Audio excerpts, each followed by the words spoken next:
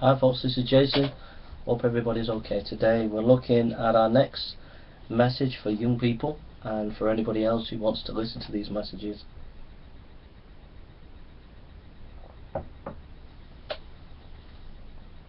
Excuse me. Try to get an itchy nose. We turn to Ephesians chapter 2 verse 10. Ephesians chapter 2 verse 10.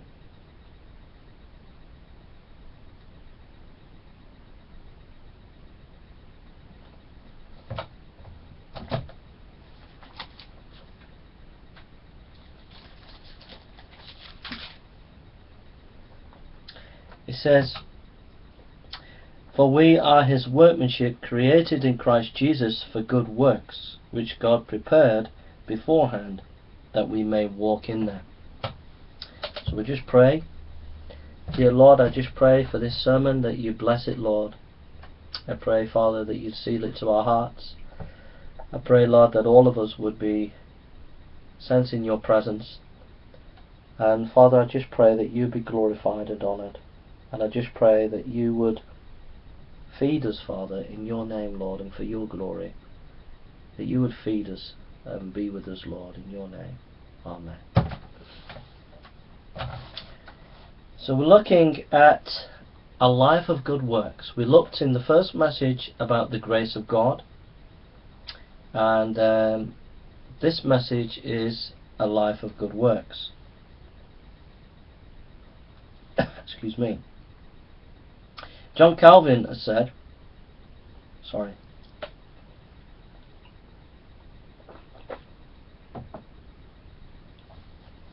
John Calvin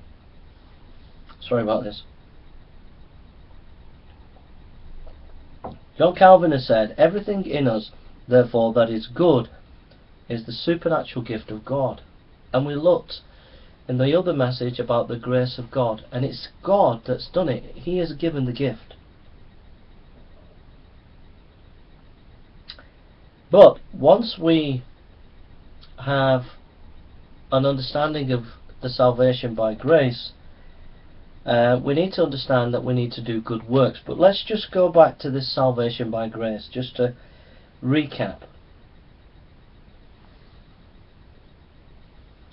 "For there is one God, and one mediator between God and men, the Christ Jesus, who gave himself as a ransom for all men." What saves us is not what we do, it's the ransom that was in Christ. Christ was a ransom. He paid the price of sin. Sin is judgment. And you're going to be judged, but Christ took your judgment. He was your ransom. It says, "On the ninth hour, Jesus Christ cried out in a loud voice, 'Eli, Eli, lama sabachthani,' which means, my God, why have you forsaken me?" Matthew 27:46. When Jesus was on the cross and he said, my God, why have you forsaken me?" At that point, the wrath of the Father fell upon him, and he was being punished for your sin, so that you may be saved. Colossians chapter 1 verse 20, "By making peace through his blood shed on the cross." It's the cross that saves you. It's the cross that brings peace with God. I told you the story before of a 5-year-old girl. She got lost and she met a policeman and she said, "I'm lost," and the policeman said, "Where do you live?" and she couldn't remember where she lived, and the policeman said, the girl said, "But I live near a church with a great big cross." So the policeman found the church with a great big cross, and he was able from there to locate where the girl had lived. But they found their way home because of the cross. And if you want salvation, it's through the cross. It's not by yourself, it's by what Jesus has done. "To him who loves us and has freed us from our sins by his blood." Revelations 1:5. Now that's the gospel of grace, the gospel of salvation. Okay. That is the foundation of the Christian message, the Christian faith. That's what sets it apart from all the other religions, is that we are saved by grace, not by works. Now, there are two heresies. There is the heresy that we're saved by works, that is by what you do saves you. Now we've clearly seen in the first message that we're not. We're saved by grace, undeserved mercy of God. That's how we're saved. Not by what we do, but by what Christ has done for us. The second heresy is, so that the first heresy is you get saved by what you do. No, you're saved by what Christ has done for you at the cross. Right? That's the door that gets you into heaven, is Jesus. But the other heresy is, some will say, well, because I believe in Jesus, I'm saved, I can do what I want. I can live the way I want. And now that's a heresy. Once you're saved, once you believe in Jesus, I believe in Jesus as my Lord and Saviour, that means you're saved. Okay? But once you're saved, you've got to live a life for God. You've got to live obediently to God. You can't say, I'm saved, but I can do what I want. You can't say that. That's heresy. It says, for we are God's workmanship, created in Christ Jesus. Here it is, to do good works, which God prepared in advance for us to do. Ephesians 2:10. So we've been saved for a purpose, to do good works. So when you believed in Jesus Christ, you then called to serve Him and do good works for Him. James chapter 2 verse 19 says, you believe that there is one God. Good. Even the demons believe that and shudder. So it's not just enough to believe and say, I believe in Jesus, I'm saved. Because even the demons believe in Jesus, but the demons. Believing in Jesus saves you. Believing in Jesus dying on the cross saves you. But you've got to do good works.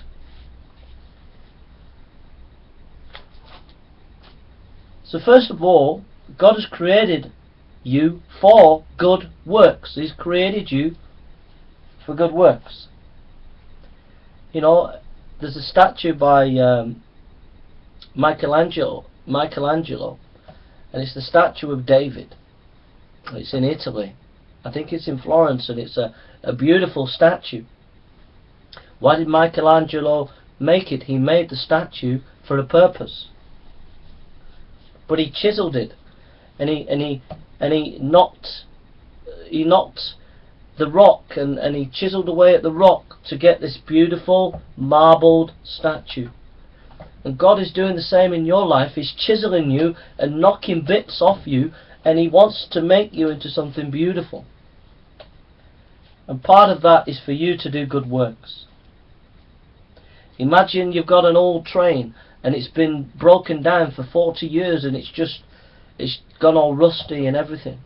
But then the government takes over the train track and finds this train and spends millions of dollars or millions of pounds redoing it, and now it's painted beautiful, and it's just back to its former glory, but even better than it was when it was first made. And that's what God wants to do with you. He wants to take your old life, save you, but make it a better life. 2 Corinthians 5:17, therefore if anyone is in Christ, he is a new creature. The old is gone, the new has come. God wants to give you a new life, to make you a new creature. So it's time, if you've got saved, it's time, if you've become born again, to put away your old life. If you've been swearing in your old life, you need to stop swearing now. If you've been having sex outside of marriage before you were a Christian, when you came to know Jesus, you need to put away that sexual lifestyle. If you were gay before you were a Christian, and you were involved in gay activity or lesbian activity, when you became born again and believed in Jesus, you need to put away that sexual activity, because it's not of God. If you were stealing before you became a Christian, you need to put it away and follow Jesus.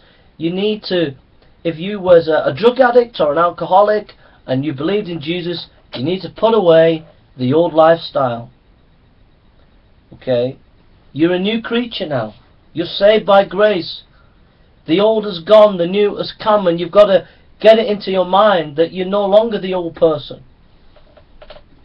You're a new person. The way to break your sin, the way to break your old habits is to do this, is to come to the conclusion that Jesus Christ is everything to you, and that your life is nothing, that all that matters is Jesus. Once you get to that point, you are saved, and every old habit in your life will begin to break, I promise you. But you've got to get to that point where Jesus is everything and you become nothing, that your happiness doesn't matter, that what you want doesn't matter. What matters is Jesus and His happiness and His glory. Then your old habits will break.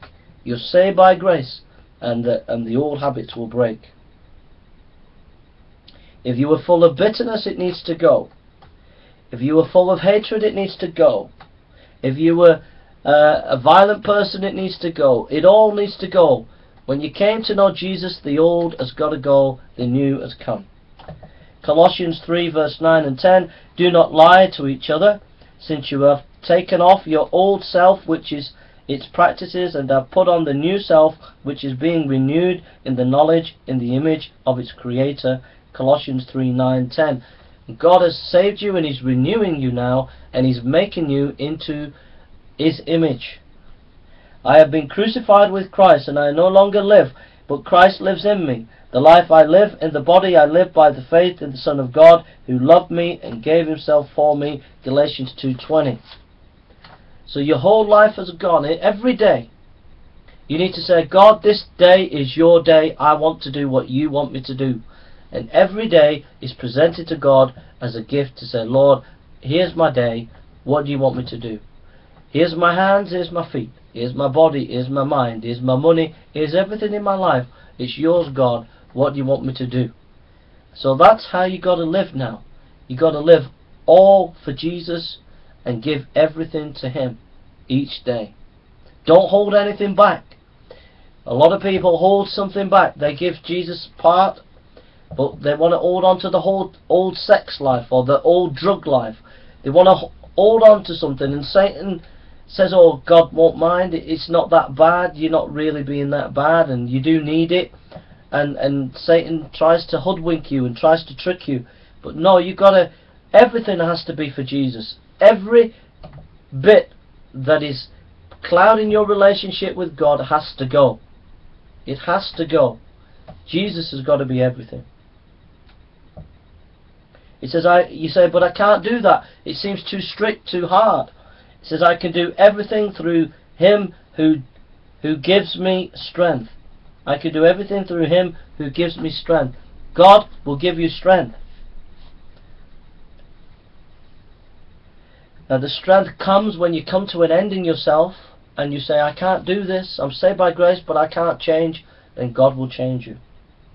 Therefore I urge you, brothers, in the view of God's mercy, to offer your bodies a living sacrifice, holy and pleasing to God. This is your spiritual act of worship. Do not conform any longer to the pattern of the world, but be transformed by the renewing of your mind. Then you will be able to test and approve what God's will is, His good and pleasing and perfect will. Romans 12, 1 and 2. You've got to be transformed by the renewing of your mind. You've got to put off the old self, the old ways. A lot of people, a lot of Christians are involved in sexual immorality. Sexual immorality is rife. You've got to put it away. You can't look upon porn. You can't get involved in porn. You can't get involved in relationships outside marriage. You can't get involved in anything that's sexually impure or see anything in sexually impure. You've got to turn away from it. You've got to turn to Christ and be dedicated 100% to Him. You've got to do that. The way to do it is to come early on in your Christian life to an end in yourself. To realize that you are nothing, that your happiness is nothing, that everything is Jesus.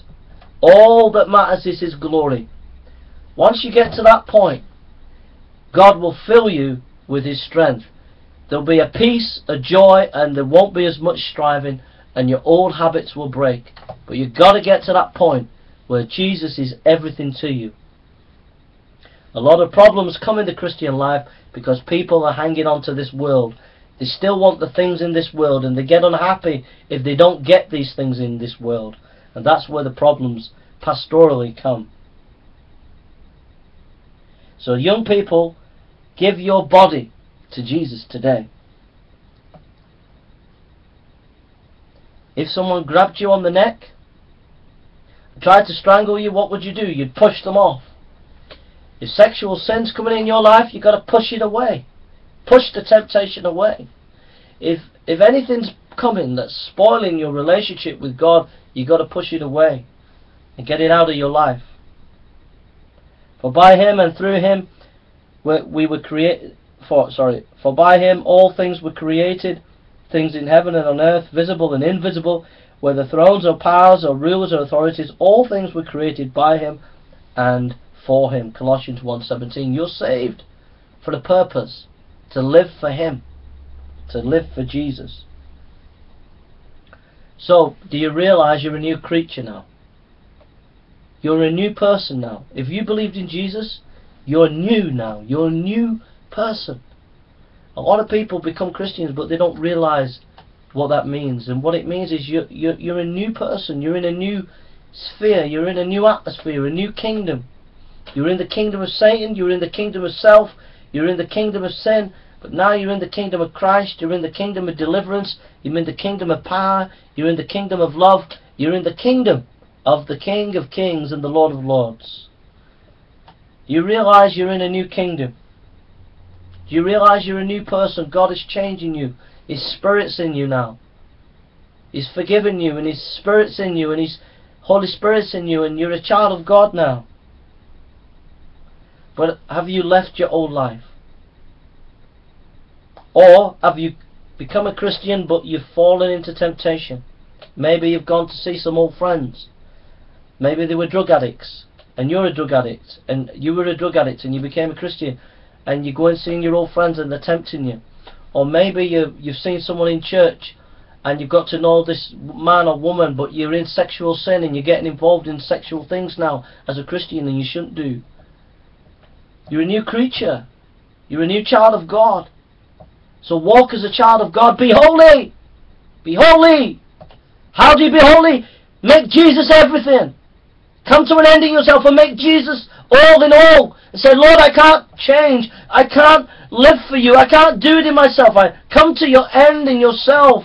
And when you come to an end in yourself and you realize that all that matters is Jesus, you will then begin to break your old habits, and you'll begin to have a joy, and you'll begin to get victory in your life because you're completely dead.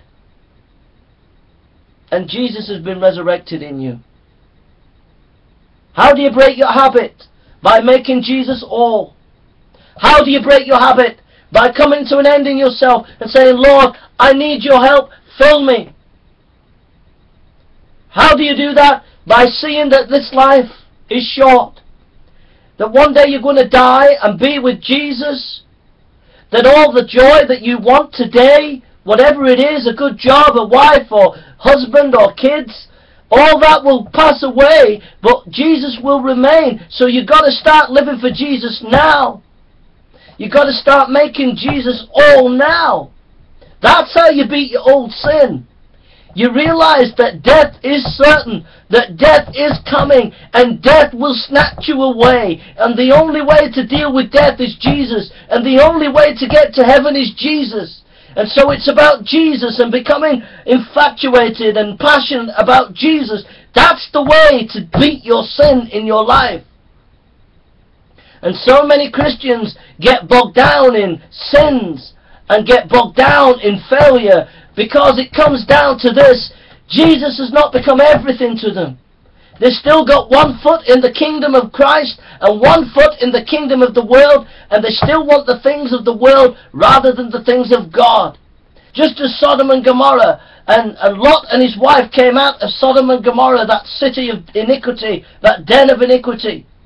And Lot went on and he had his face set to the flint to God, but Lot's wife turned back, turned and looked at the city, and she turned to salt. Why? Because she still loved the things of the world. She still wanted things of the world.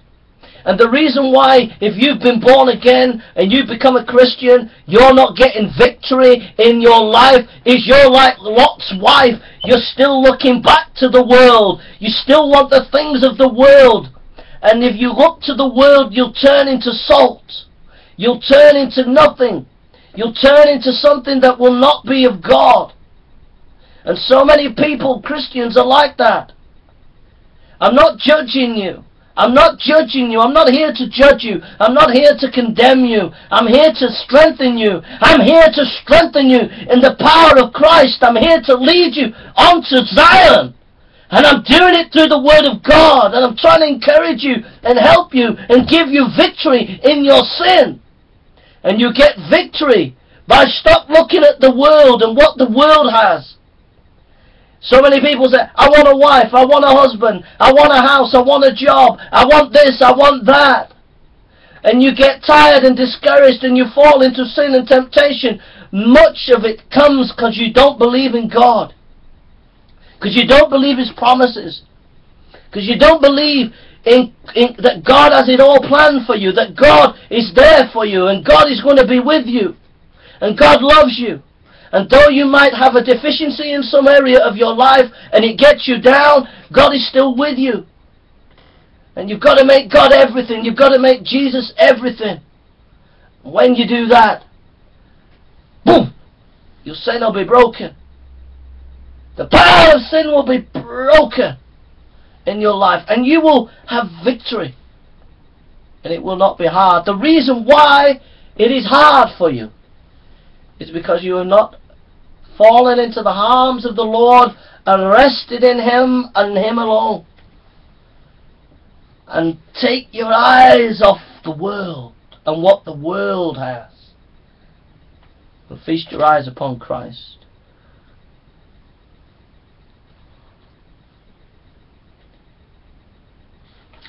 Number 2, God has called you to good works. We looked at God has created you for good works. You've been created for good works. God has called you to good works. Let's imagine you get a job working in a factory, just getting the tins and putting them in boxes, and you've got this job and you're working there, but all day and every day you find a little corner and you go to sleep. And you don't work there. You don't do anything. Your job is in that factory. Your job is to do that particular work. When God called you, He's got a factory. It's this world. And He's got a job for you to do. Ephesians 4:10, created in Christ Jesus to do good works. He saved you for good works. So you can't say to God, I'm a Christian now, but I'll do what I want to do. I want to get a career. I want to do this. I want to do that. I want to live this way. I want to live that way. No. You should say, I want to do what God wants me to do. If God wants you to be a top businessman, if that's what God wants you to do, then you do it for God and His glory. If God wants you to be a sweeper in a school, and that's what God wants you to do, you do it for His glory. If God has called you to be a father, then you do it for His glory. If God has called you to be single, you do it for His glory. If God has called you to help the homeless, you do it for His glory. But God has got things for you to do. Who gave Himself for us to redeem us from all wickedness and to purify Himself a people that are His very own, eager to do what is good. Titus chapter 2 verse 14. They are eager to do what is good. When you get saved, you've got to be eager to do what God wants you to do. John 15:8. This is to my Father's glory that you bear much fruit, showing yourselves to be my disciples. God wants you to bear fruit in your life. What's the point of having an apple tree with no apples? What's the point of having a pear tree with no pears? What's the point of having a coconut tree with no coconuts? What's the point of a Christian without any fruit? God wants you to bear fruit. Now I've got a whole list of texts here, and you can study these as a Bible study, so I'm going to go through them quickly, and you can take these texts and do a Bible study on this on your own, okay? James chapter 1 verse 18 and 19. the work of listen and watch what you say, and put away anger.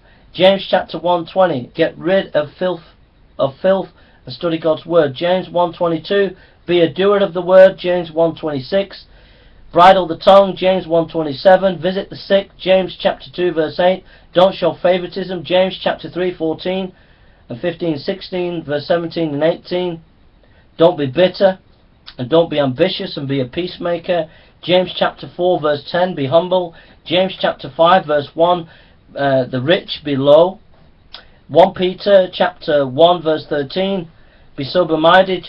1 Peter chapter 1:14, don't follow evil but be holy. 1 Peter chapter 1:22, obey in truth and love. 1 Peter chapter 2 verse 1, get rid of envy. 1 Peter chapter 2 verse 9, remember you're a royal priesthood and don't lust. 1 Peter chapter 2 verse 13, respect government. 1 Peter chapter 4:7, be sober. 1 Peter chapter 5:2, feed the flock. 1 Peter 5:5, be submission. And then 1 John chapter 1 verse 6, don't walk in darkness. 1 John chapter 2 verse 5, obey the word. 1 John chapter 2 verse 11, don't hate. 1 John chapter 2 verse 13, love not the world. 1 John chapter 2:28, abide in Christ. 1 John 3:6, don't keep sinning. 1 John 3:14, love. 1 John 3:17, be carefree with your possessions.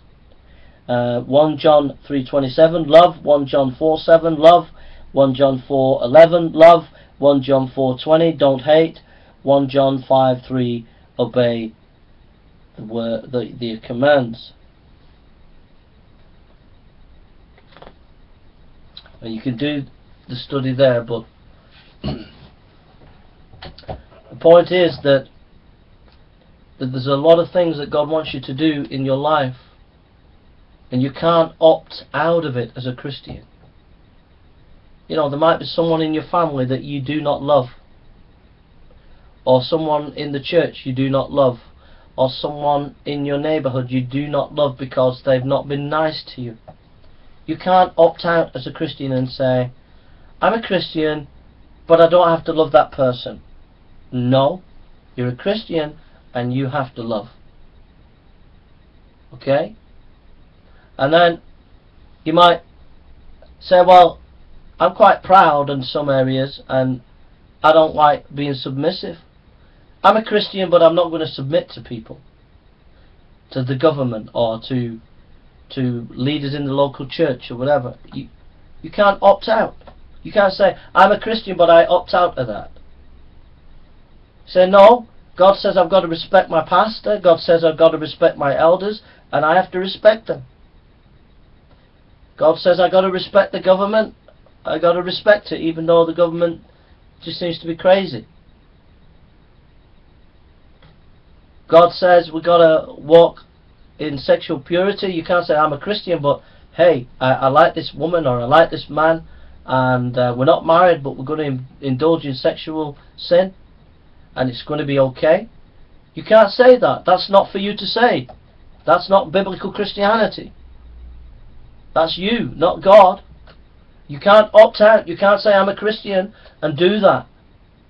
Or you say, I'm a Christian, but I was a drug addict before, and I like drugs, and I'm still going to take my crack cocaine, or I smoke some marijuana, there's no harm in it. No, you got to stop. You can't opt out. But you say, well, I'm a Christian, but I can still be gay, I can still live a gay lifestyle, I can still have gay thoughts, I can still get involved in gay sex. You can't. You can't opt out. The Bible teaches marriage between a man and a woman. And if you're going to be faithful to God and to His Word, then you've got to obey, and you can't opt out and say, I'm born again, but I can do it my way. You can't. You've got to do it God's way. You've got to live for God and His way. And too many in the church, folks, too many people who say they're born again, and too many Christians, too many people in the church are doing it their way and not God's way. And we've got to clean up the church. We've got to clean up our own lives, and we've got to clean up the church. And you've got to clean up your life. Now, what needs cleaning up in your life? Be honest. Don't start getting angry with me. Don't start getting defensive. Don't start saying, Jay, don't you dare tell me this, and don't you dare tell me that. I'm not interested in that. You be honest. You be honest and upfront, and face the fact that you're living in sin as a Christian. That you became born again, and God put His hand on you, but for some reason you're walking in the way of sin. You said, Jay, I'm in pain. I do sin because of I need comfort, or I do this, or I do that because I struggle. I understand that. I understand your struggle. God knows you struggle. But it's time it got dealt with. It's time you dealt with that sin. It's time you dealt with it. It's time you faced up to it. It's time you owned up to it. It's time you be honest about it. It's time you realise that this sin has got to be dealt with. And I've told you how to deal with that sin. The way to deal with the sin is to realise you're going to die. You're going to go to heaven or hell. And that Jesus died for you. And that Jesus is everything. And stop looking at the world and what the world has. And start looking to Christ. And I promise you, if you get to that point where you stop looking at the world and what the world has, and moaning about your own lot, and start looking to Christ and make Him everything, I promise you, you will have a drastic change. There will be a tsunami of grace and joy and peace and victory in your life. And you'll live in victory. And not defeat after defeat, after defeat, after defeat, after defeat, after defeat. Year upon year upon year upon year, week upon week upon week upon week, day upon day upon day upon day. The day you turn your eyes from the world and turn your eyes upon Christ and make Him everything is the day all those days of defeat will stop. And it will be a day of victory.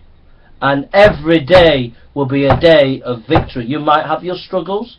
You might fail. You might make mistakes. But every day will be a day of victory because you are going in the right direction with the right motives and the right power. Hallelujah. I've laboured it, folks, because we need to be honest. It's hard, I know. It's painful when someone confronts you. But as a doctor who is you've got a cancer patient, and as a doctor, if I was a doctor and I had a cancer patient, and I was afraid to tell them that they got cancer, they'd go away and their lives would be ruined. But as a doctor, I've got to say, you got cancer and we've got to cut it out.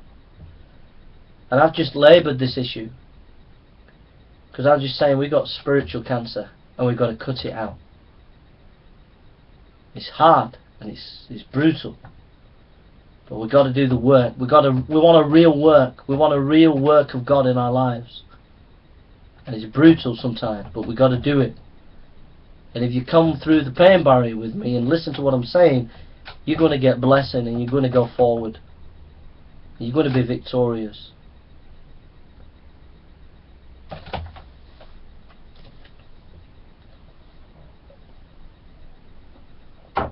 Third point, God has planned your good works.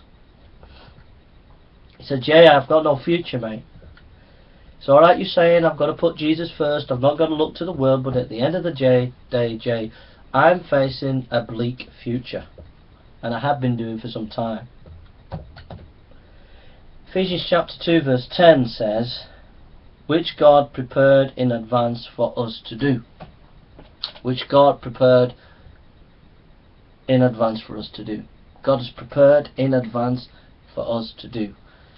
You have a life that has been prepared by God in advance for good works for you to do. Isn't that amazing? James Montgomery Boyce was dying of cancer. He was a famous American preacher. He had only a few weeks to live,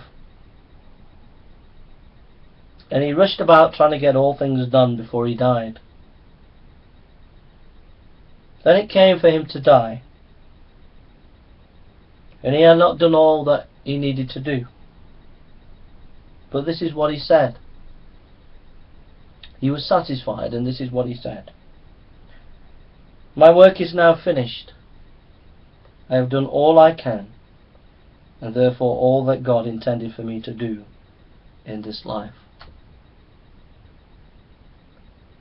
God's got everything in your life planned, and as you walk in His plan, all that He intended you to do, you will do, and you will be satisfied in that plan. God's got a plan for you. All the good deeds He wants you to do, your career or whatever it is, He has it all mapped out for you. In Manchester, many years ago, near Piccadilly Station, was a lot of old houses, back-to-back houses. In England, they're like sort of all stuck together, row upon row. And there were these old houses, and it was before the railway station was there. And there was a guy who had issued a command. He was in charge of building this railway, and he ordered all the houses to be knocked down. And when people were knocking it down, they just thought, this is a mess, this is crazy. But then as they built the railway station, the man who was in charge had a plan, and he knew what the plan was, and as they built the railway station, it was built, and it was a great railway station, fit to be used by millions of people today. And in your life, things have been knocked down, and you kind of think everything's a mess. God's in control, and He has the plan. And you might see the rubble of your life and think, I can't see a future. God's got the plan, and as you walk in the plan, He's going to build and build and build in your life, where you're going to have usefulness and purposefulness in your life. But you've got to trust that God has that plan. Ephesians 1:4, for He chose us in Him before the creation of the world to be holy and blameless in His sight. This plan was before you were even born. He had this plan for you. Every Christian should be seeking to serve the Lord in accordance with His gifts and desires in every situation of life. God has given you talents and gifts, and you've got to ask Him, Lord, how can I use these talents and gifts that you've given me for your glory? Ephesians chapter 2 verse 10, for we are God's workmanship, which God prepared in advance for us to do. Dr. Martin Lloyd-Jones, there is no value in a profession of Christianity unless it is accomplished by a desire to be like Christ, a desire to be rid of sin, a desire after positive holiness. Are you going to do that? If you've got saved, are you going to live for Jesus now? Are you going to do it? Do it. Do it. Say, I'm going to do it. I'm going to live for Him. I'm going to really, really live for Him. Do it. It's the only life worth living. Matthew 7:21, not everyone who says to me, Lord, Lord, will enter the kingdom of heaven, but only he who does the will of my Father who is in heaven. Many will say to me on that day, Lord, Lord, did we not prophesy in your name, and in your name drive out demons and perform many miracles? Then I will tell them plainly, I never knew you. Away from me, you evildoers. Matthew 7:21. There are millions of people today in the church who are professing to be Christians, but they are living as demons. They are living lives just like the world, and they are no different from the world. Many people are deluded and they think they're Christian. You don't be one of those deluded ones. Don't be deluded. If you're not living all for Jesus, then you need to seriously doubt your salvation. If you're not living for the Lord Jesus Christ with all your heart, you might fail and make mistakes, but you honestly are living all for Him. If you're not doing that, yet you claim to be born again, you're deluded, and you need to seriously be honest with yourself and get right with God and get living for Jesus. Okay? Thank you for listening. Let's come before the Lord. Lord, strong words, but words needed. Lord, but I pray that it would be an encouragement too. I pray that all of us would be blessed by these words and encouraged and strengthened. And Father, especially those who are deluded, may they just know that you forgive them if they repent, and that you would restore and strengthen them. But those who feel there's no future, that they haven't got any hope, I pray that they would have hope today and know that you have a plan for them and you're going to bless them and guide them, and that out of the ashes of their life you will build new things in their life, and it will be a new day of joy for them. So Lord, I pray that you would bless and you would encourage, you would minister to them and help them and show them your grace and show them your love and show them your care, Lord.